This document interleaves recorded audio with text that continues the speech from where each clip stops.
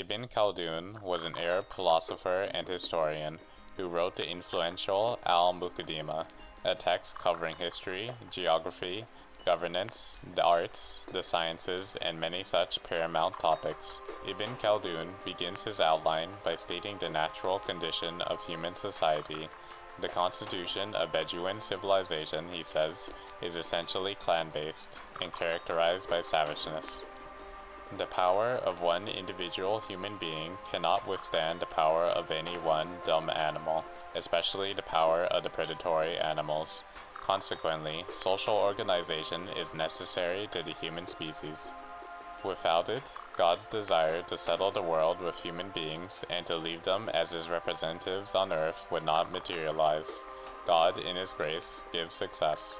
When mankind has achieved social organization, and when civilization in the world has thus become a fact, people need someone to exercise a restraining influence and keep them apart, for aggressiveness and injustice are in the animal nature of man. The person who exercises a restraining influence must be one of themselves.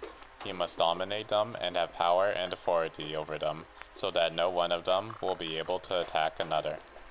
This is the meaning of royal authority. It has thus become clear that royal authority is a natural quality of man, which is absolutely necessary to mankind. The Bedouin tribes of the desert obey a natural leader. Their allegiance is one tied to the sheik.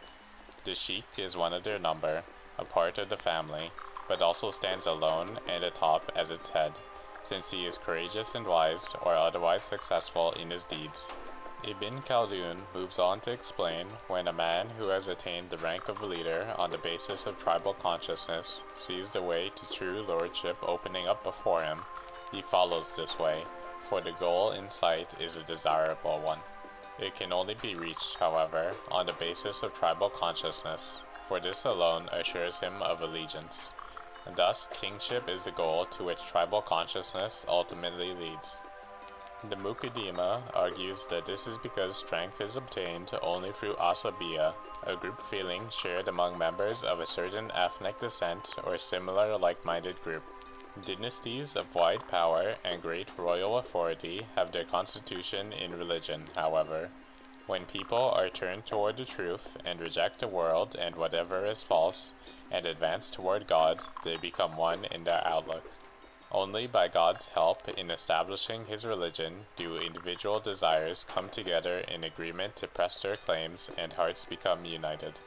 Bedouins and other nomadic barbarians are prior to sedentary people. The desert is the basis and reservoir of civilizations and cities. When dynasties and ruling families age, they approach senility.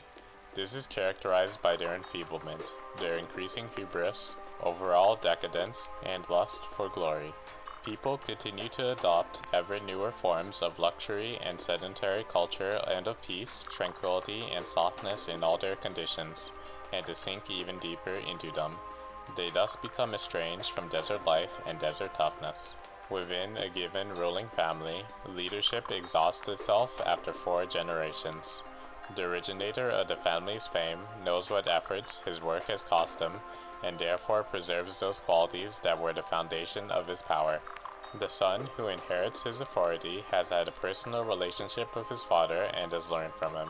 The 3rd generation, however, contents itself with an outward imitation of its predecessors and relies on custom. And finally, the 4th generation no longer possesses any proper idea of the effort that went into the creation of the authority.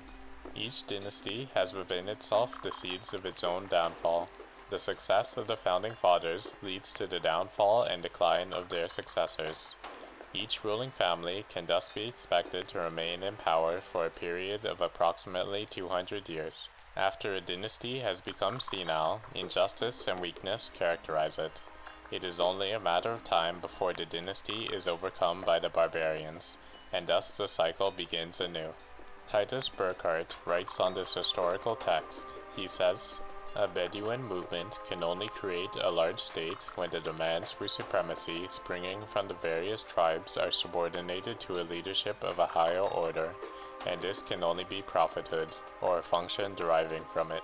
The epic beginning was destined to repeat itself periodically.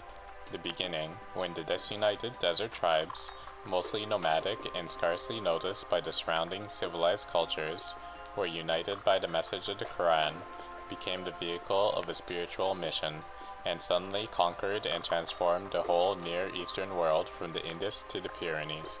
As the power of the Arabs became absorbed by the urban cultures, other nomadic peoples, like the Turks and Mongols in the east and the Berbers in the west, assumed the role of the ethnically and spiritually renewing power that had succeeded in shattering the petrifications of the cities.